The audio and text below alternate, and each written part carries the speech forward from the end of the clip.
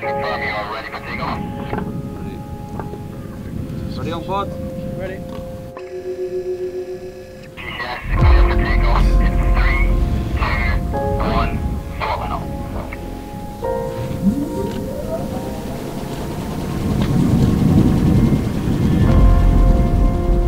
In the summer of 2023, aerospace company Prismatic embarked on a journey that few have even attempted before.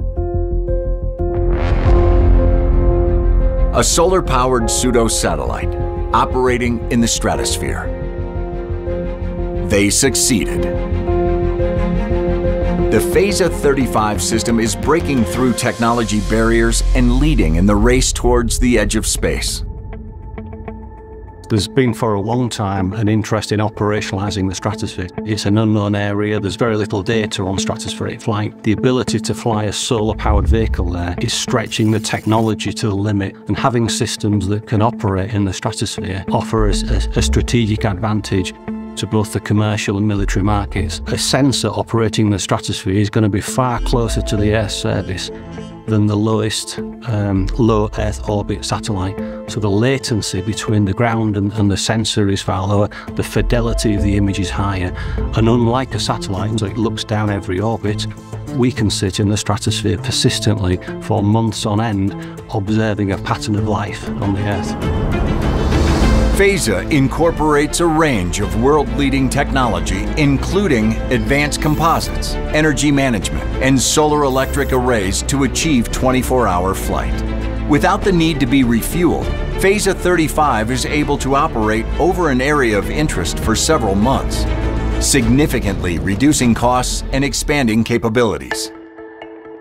The system itself is much more than just an aeroplane. Think of it not as an aeroplane, more of a satellite that you can reposition. PHASA is much more than an aircraft. It's an entire ecosystem of cutting-edge technology that integrates advanced meteorological forecasting, automated flight controls, and modeling, bringing the elements together to reach heights that few have dreamed of.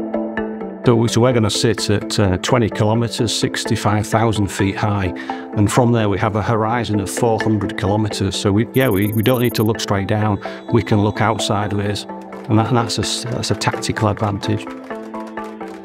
I think having cracked it and proved that our system is technically feasible and operationally viable, it opens up a whole host of possibilities in the military world for observation and communications, but also in the commercial market.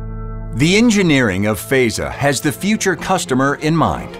Due to its incredibly strong airframe, PHASA-35 can carry a 15-kilogram payload.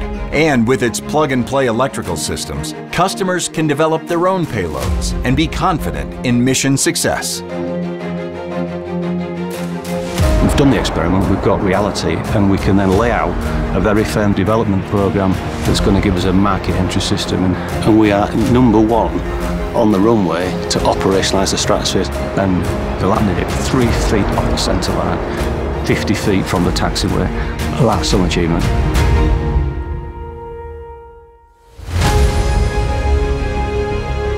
PHASA-35, the future of stratospheric flight.